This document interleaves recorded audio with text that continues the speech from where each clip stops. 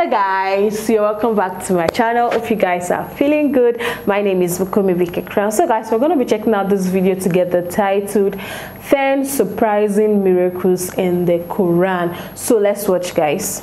Muslims from all around the world view the Quran as a direct revelation from God, and often passages of the Quran related to science are used as evidence of the Quran's divine origins. Welcome to another FTD Facts episode. My name is Leroy Kenton, and in this episode, it was actually requested by Don Zahir Machiavelli, and many of you also requested this topic too, so thank you for your video suggestion. And now this was an extremely fascinating episode, so you definitely got to watch it up until the end. I don't want you to miss any of these 10 miracles. So the first thing is the speed of light. Muslims believe that angels are created from light, and the angels communicate the affairs of God, which they get from what is known as a preserved tablet in outer space.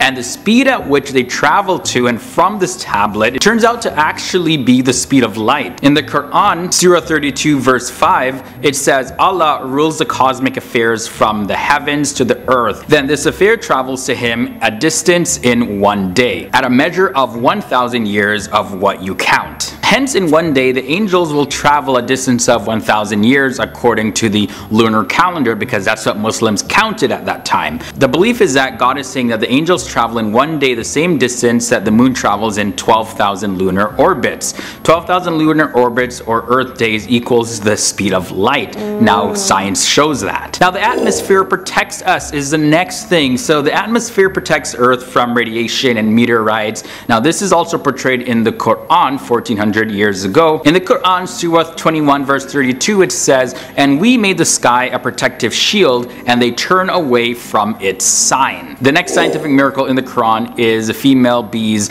are the worker bees. So worker bees are actually all females. Now, the Quran refers to bees that generate honey as females. So listen to this. In the Quran, Surah 16 verses 68 to 69, it says, and your Lord revealed to the bees, build your hives in mountains, trees, and in what they build. Then eat from every fruit and follow your Lord's enslaved paths. From its bellies exists drink of different color, in it healing for man. So in Arabic, the word eat or kuli is for females, and that's used in the Quran. And the term follow a path is the word usluki in Arabic, and that refers to females as well. As also the term its bellies is butuniha, and that's also used for females. The Quran also mentions hearing before seeing. So this is what I mean. So hearing is one of the first senses to develop. Now, this is only known in recent history, and it's also mentioned in the Quran. The Quran, Surah 76 verses 2, it says, we created man from a fertilizing sperm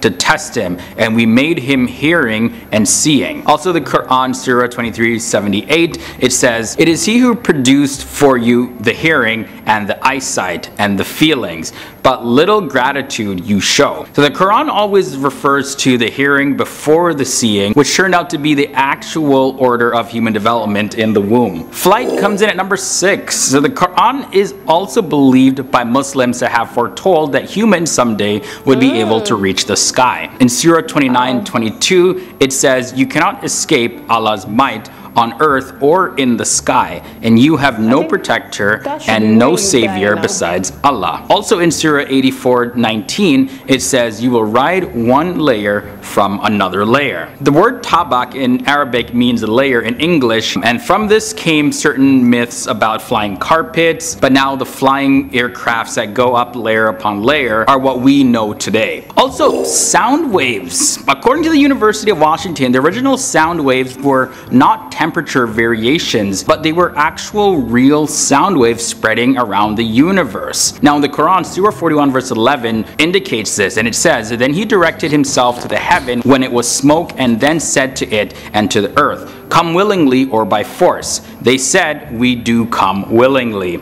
So the heaven replying back implies that the heaven had a voice, which would mean it emitted a sound wave. Another miracle Muslims point to is high altitudes affect your breathing. As altitude increases, atmospheric pressures and oxygen levels in the atmosphere actually decrease, which eventually gets to a point where we can no longer breathe. Now, we all know this. The higher you go, the harder it is to breathe. Now in the Quran, Surah 6 verse 125, it says this: those whom Allah wants to guide, He opens their chest to Islam, and those whom He wants to leave astray, He makes their chest tight and constricted, as if they are ascending to the sky. Bones forming before muscles is also another miracle. Apparently the first formation of actual bones happens in the jawbone at day 41, and about 3 days later, that's when the associated muscles are formed. And in the Quran, Surah 23 verse 14, it says, then we develop the semen into a leech, then we develop the leech into a lump, then we develop the lump into bones, then we clothe the bones with flesh, then we produce it into another creature. Most blessed is Allah, the best of creators. Number 2, now we look at the part of the brain responsible for lying. So for centuries, everybody thought that the frontal part of the human brain was responsible for sight, because of course it's at the front of your head. But we know now that the part responsible for vision is actually at the back of the brain. So if you fall back and hit the back of your head, it could affect your sight or make your eyes go cross-eyed. But now science shows us that the frontal part of our brain, or the prefrontal cortex, is responsible for forming intelligent thoughts like creating lies. And Muslims quote the Quran, Surah 96 verse 16, that says, a lying, sinful forehead, which indicates that lying is happening in the front of your head. Now, number 1, we have planets, stars, and all of the celestial bodies are actually moving. For centuries, it was believed that the earth was fixed and the sun and the moon and other planets and the stars and all that revolved around the earth. But an interesting passage from the Quran that the Muslims point to is Surah 39 verses 5, and it says, Allah created the heavens and the earth in truth. He overlaps the night over the day and overlaps the day over the night, and enslaves the sun and the moon. All move to a pre-recorded destiny. Alright guys, so these were just some of the passages that Muslims called miracles of the Quran. But now I want to hear from you. Wow. Amazing, guys. The one that really surprised me is the line in front of your head. Well, these are really surprising science. These ones are scientific miracles in the Quran. I was expecting spiritual miracles, you know, spiritual miracles, the kind of miracles Jesus did in the Bible. I want to know, what are the miracles that Prophet Muhammad did spiritually in the Quran? That's what I'm mostly interested in. But these ones are scientific miracles. It's also powerful. It's also, some of these are shocking, you know, the speed of light, you know, heaven talking, say something like that. It's really, really nice to know this kind of miracles, but I wish I can know the spiritual miracles that happened in the Quran. I'm really, really curious about that. I hope I'll get a video like that, or if there is, let me know. Is there any, you know, spiritual miracle that Prophet Muhammad performed in the Quran, like the way Jesus performed miracle, like the way Jesus performed miracle in the Bible spiritually? Yes, that's what I want to know. Thank you so much for watching. Don't forget to smash that subscribe button for more. Like, share, and comment. I'll see you in the next one. Stay blessed. Bye.